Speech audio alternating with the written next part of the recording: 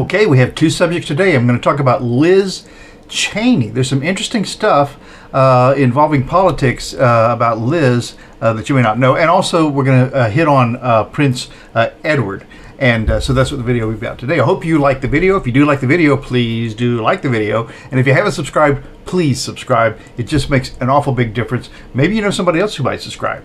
And thank you very much for watching.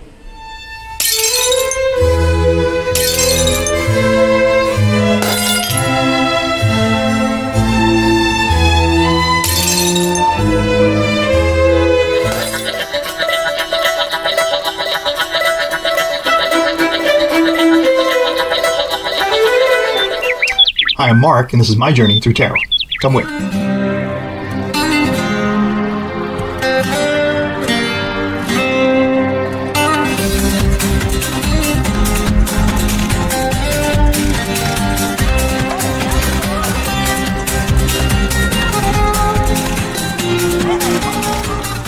So Liz Cheney, interesting. You know, there's this controversy about Kevin McCarthy being leader of the Republicans, but it doesn't necessarily have to be Kevin McCarthy as Speaker of the House. They can elect someone who's not even in the Senate at all, and that would be perfect for Liz Cheney. She's in the Senate, just not a fair-haired child of the Republican Party right now. So they will talk about that and Liz Cheney. Then I want to see about Prince Edward. Okay, so he and Princess Anne have now been named as, I guess, the top folks who would step in for or speak for or represent somehow King Charles if that were need to be the case. I'll look into that a little bit and let you know what I find out, but we'll do a drawing on Prince Edward in this new role and see how that goes. So I hope you like it.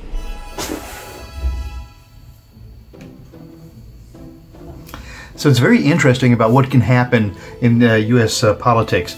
So apparently you don't have to be a member of Congress to be Speaker of the House. It's traditionally that's how it's been done, and that's who's been nominated for that, but it doesn't have to be that way. Anyone can be nominated for Speaker of the House. And now Kevin McCarthy has just gone through a process where he got a majority of votes from his party to go on to the next step towards that speakership. But could someone else challenge him? Just like someone's challenging Mitch McConnell for his leadership role. Anyway, so we'll do that. And then Prince Edward and then Prince Anne have both been named by Charles, King Charles III, as his counselors of state who can step in for him if he's unwell or for some reason he can't perform his duties. They could step in and you know, replace him. I don't know if it's temporary, but we'll do a little poll on Prince Edward in that regard. So that's what we'll do. So let's get started. I thought I'd use this really cool deck, this Rackham Tarot, which is just beautiful. And I'll tell you some more about these cards at the end of this video. You know, I'll kind of explain what these cards, how they came to be and all that. But they're beautiful, as you can see. So Princess Anne, Counselor of State. How amazing that that is a position that she's set for. And interesting that it's not Prince William, isn't it? But I suppose it's just not how it works. So Princess Anne and Edward as counselors of state. We'll do this first, and then we'll move on to Liz Cheney. So Princess Anne, but specifically Prince Edward as counselors of state. So let's have a moment of meditation. Let's do that.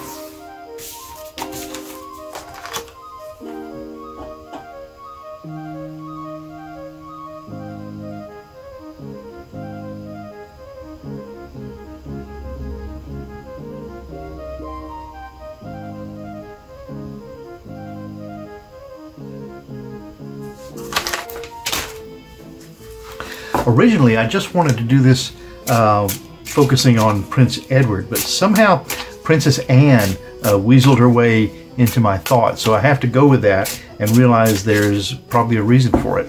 So this will be a combination. I'll do a full Celtic cross so that we'll have some cards which speak to Anne and some cards that speak to Edward. So Princess Anne and Prince Edward. Princess Anne and Prince Edward. Full Celtic cross. I'll do 6 cards first, and then another 4, like I typically do if you watch me all the time. 1, 2, 3. And I want to mention, if you've been watching my videos and you haven't subscribed, it just makes a big difference if you would. 1, 2, 3, 4, 5, 6. Means that I can keep on doing these videos if you like them. So let's do these first few cards to kind of give us a read on Princess Anne and Prince Edward together for that Counselor of State situation. What can the cards tell us about that? The first one up, interesting, is the 7 of Cups. And you know, cups are compassion, emotion, really heartfelt situations. And the 7 of Cups specifically, I want to get a little cheat sheet out here just to put me on the exact right path, is illusion and delusion. So the signifier of this whole thing is that 7 of Cups, full of compassion and with an overlay of illusion and delusion. So what does this mean? Maybe the next card will help define it. But is there some mystery here? Is there some magic happening before our eyes to make us kind of look another way towards Anne and Edward instead of who it would normally be? The challenge to this illusion and delusion of putting Anne and Edward in these positions of counselors of state is this 15. The 15 of the major arcana is the devil. So this is being chained to lesser intentions. So the challenge to this illusion and delusion is this lesser intentions. And I've got to tell you what's just coming to me is this some sort of a draw to take our attention away from Prince Harry right now, and all of the pending releases of his book and information that might be detrimental to Charles. So Charles, this illusion and delusion, this smokescreen that's going out by naming Anne and Edward as the counselors of state is challenged by being chained to lesser intention. The base of this then, with this Ace of Wands, this is wands are actions, plans, forward movement, and this Ace of Wands is a great big, offer of some kind of action. Okay, so the whole basis of this thing is to put something major out there to draw attention to the monarchy. I think in this regard, to focus the monarchy away from something else and into this. The past of this with this 4 of Cups. Okay. 4 of Cups is typically being offered something that you don't necessarily want. And you know what? Let me take a minute here to go back and look at these cards closely, because they're kind of complicated cards in that you don't see all the detail if you don't look very carefully. So let's take a minute to look at this illusion and delusion right here. What is it showing us here? It's showing here almost this priestess, with her robes drawn up around her. She's ushering forth these little imps in front of her while she's hiding everything else behind her, and it's all traveling right next to a river, which the water is always talking about passions or emotions.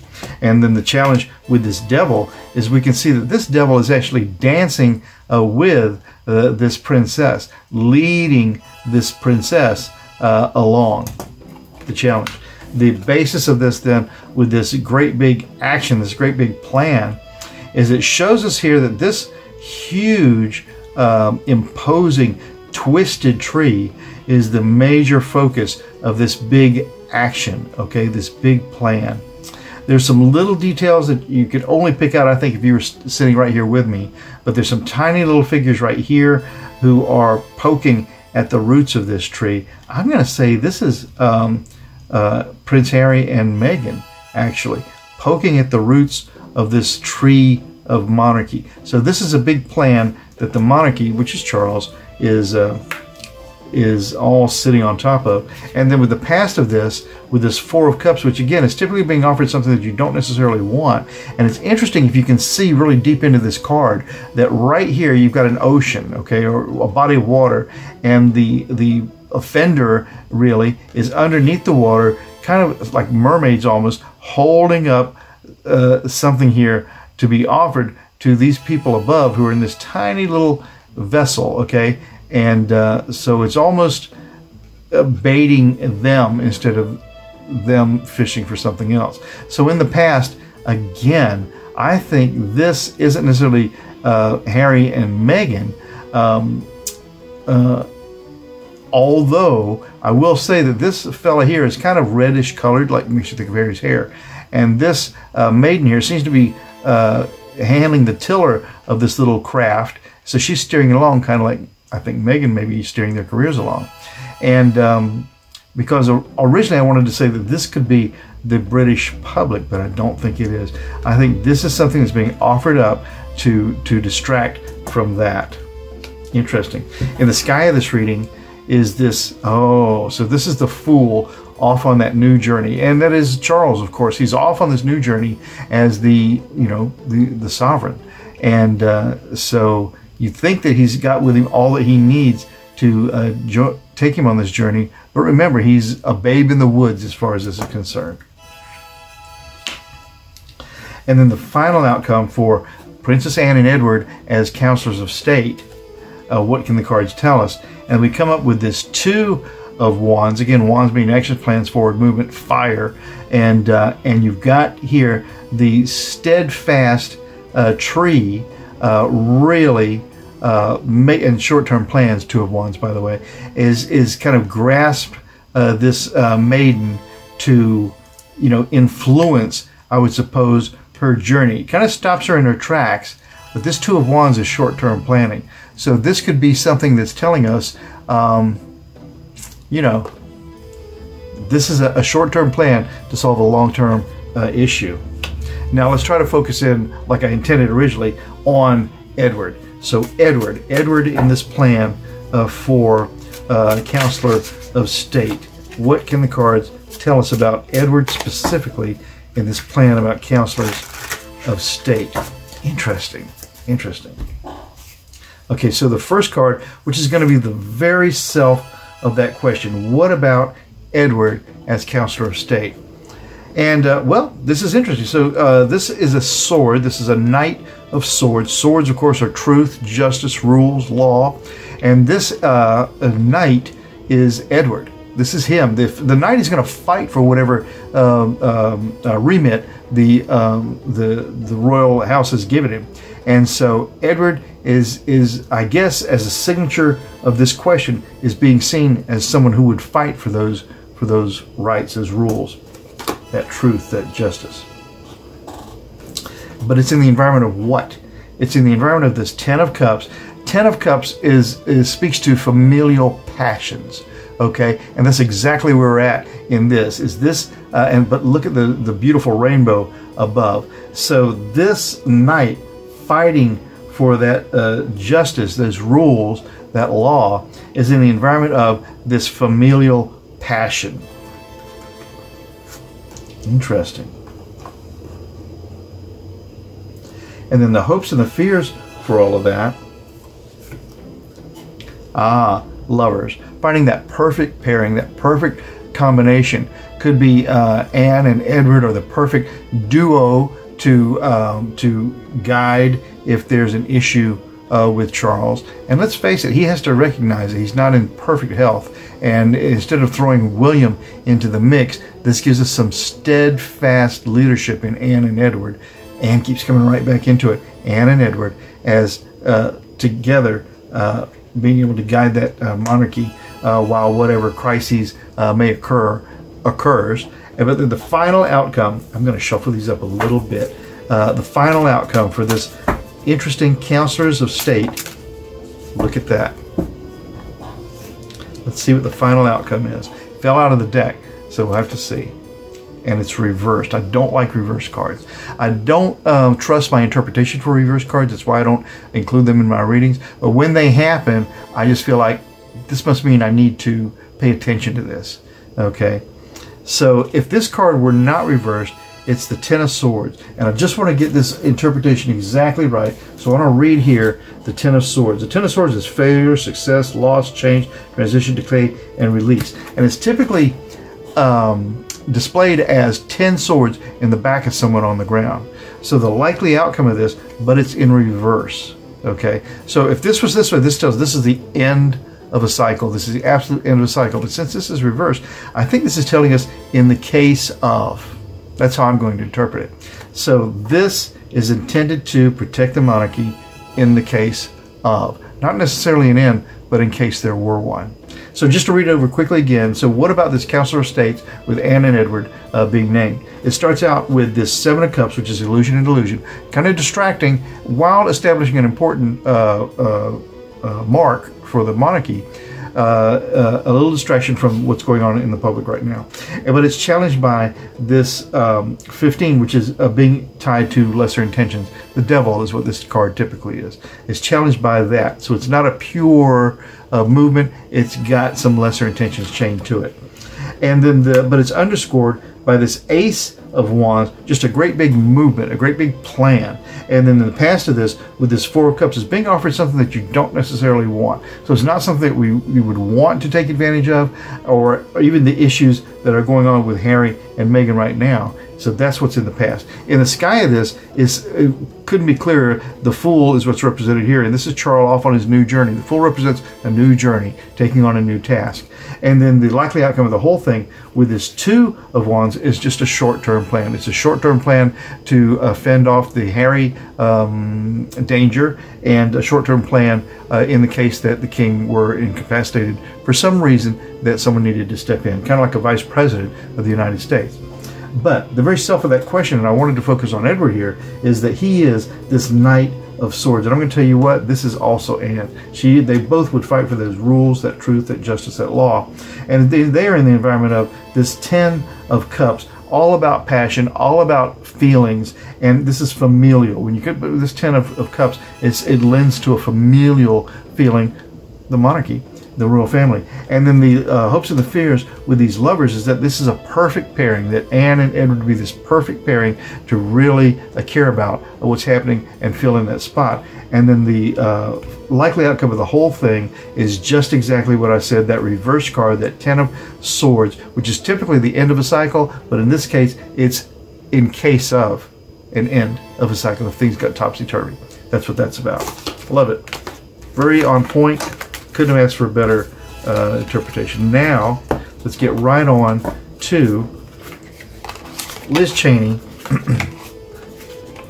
in U.S. politics and with this Speaker of the House situation. Now, Kevin McCarthy, like I said, has already passed one hurdle where the members have voted him past, or kind of like approving his candidacy, I suppose you could say, for Speaker of the House. Doesn't have to be a member of Congress, but I want to focus on Liz Cheney in this instance and see what can the cards tell us about Liz Cheney,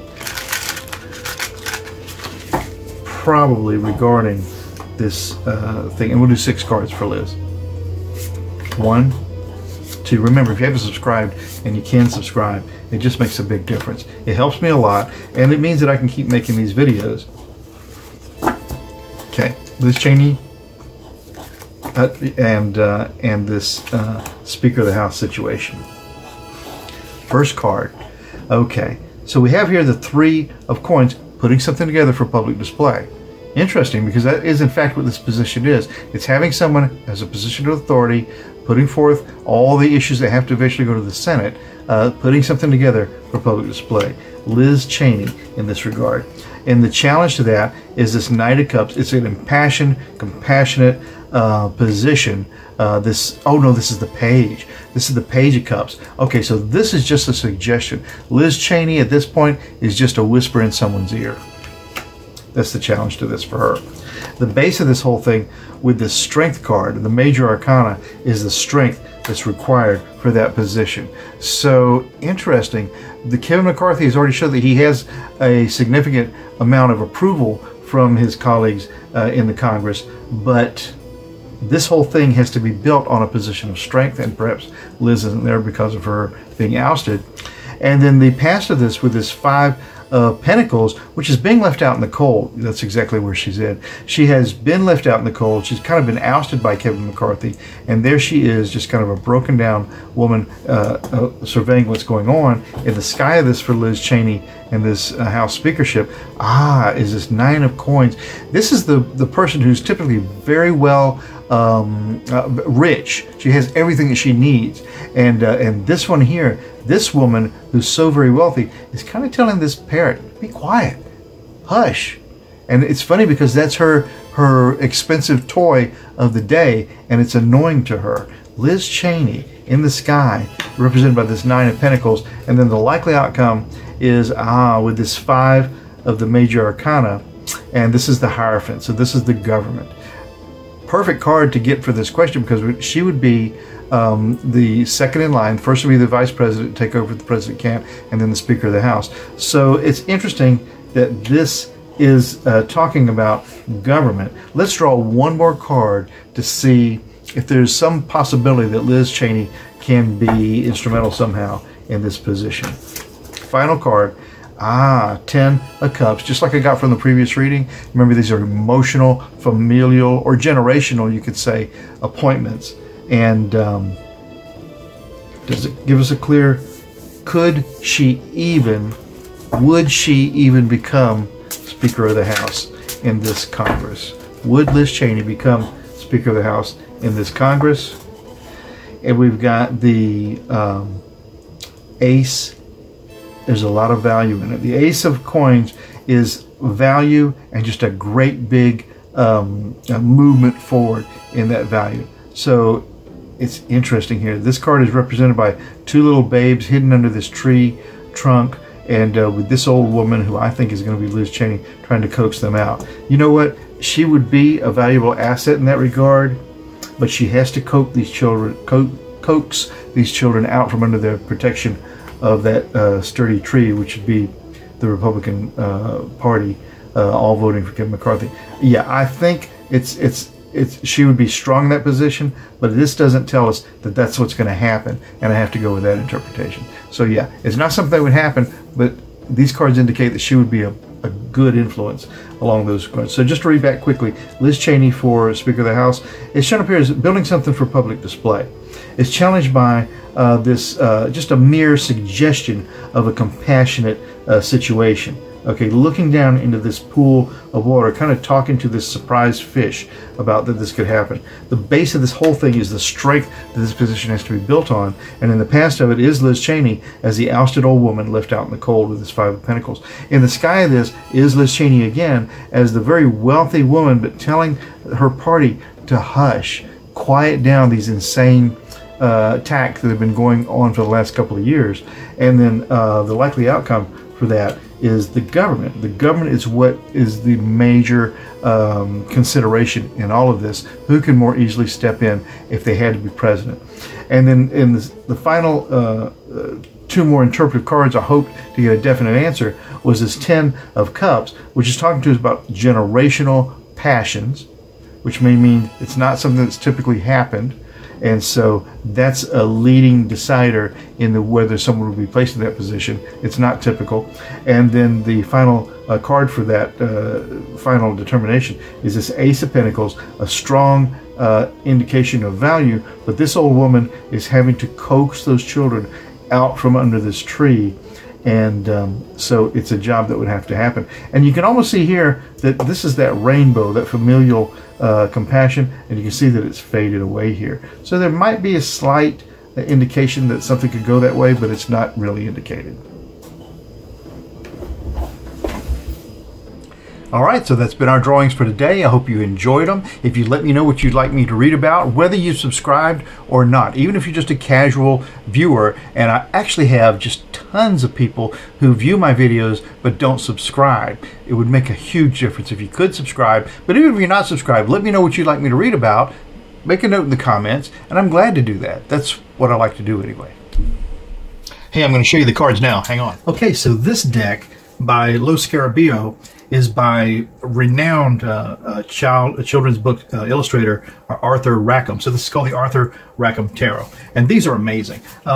This fellow was born in 1867, and he was an illustrator of such books as the Brothers Grimm tales, Peter Pan and Kensington Gardens. And so the cards themselves, they come in this typical box, okay, and it's got illustrations from Rackham all around it, which is nice. The illustration booklet is just a typical booklet in, I think, 3 languages, and just with a very brief talk about Rackham here, but with good suggestions as to how to divine the cards, but nothing to write home about. The cards themselves, they're just typical. There's nothing special about the back that I can see, and they're easy to handle. And but the thing about these cards is the work. So when you have an artist who has gone into such detail for these images, and these are pulled from his works over the ages. I guess I guess he was active 100 years ago or so. And so fairy tales for children, and so this sort of stuff just really lends itself perfectly to telling stories in the tarot.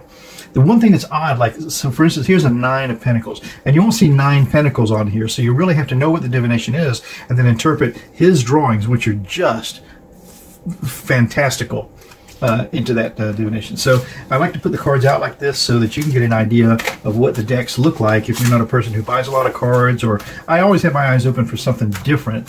I love that artists come up with these cards and put so much attention into the original works, and then that gives us, and then when someone wants to choose from their vast repertoire to interpret the tarot, that's even more intention laid on top of that. So I hope you like them. I'm crazy about them. So these are Arthur Rackhams, or just the Rackham Tarot by Liz Cheney.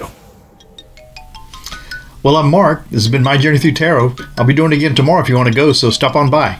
Ciao for now. 1, 2, 3. Really make a big difference. Thank you.